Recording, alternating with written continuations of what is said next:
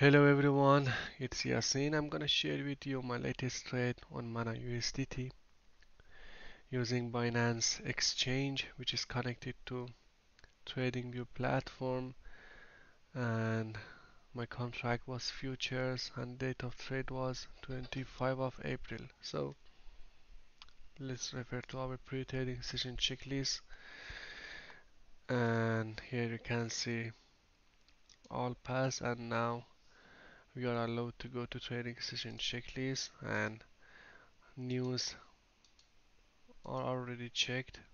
Volatility is checked, it's fine. And from macro chart pattern until entry signal, I will explain on the picture. So as you can see here, at the left side we can see a downtrend macro chart in 4 hours time frame.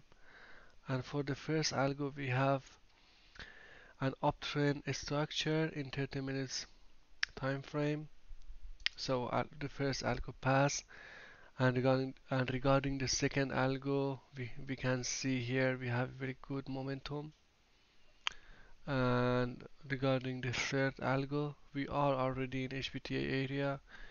And for the fourth and fifth algo, we need to refer to our trading channel, which is in 5 minutes. Here in the right side of the picture, you can see we were in oversold area, so the fourth algo passed as well. And as you can see here, with the proper risk to reward. So here are also the entry signal is shown, and we are allowed to enter the trade.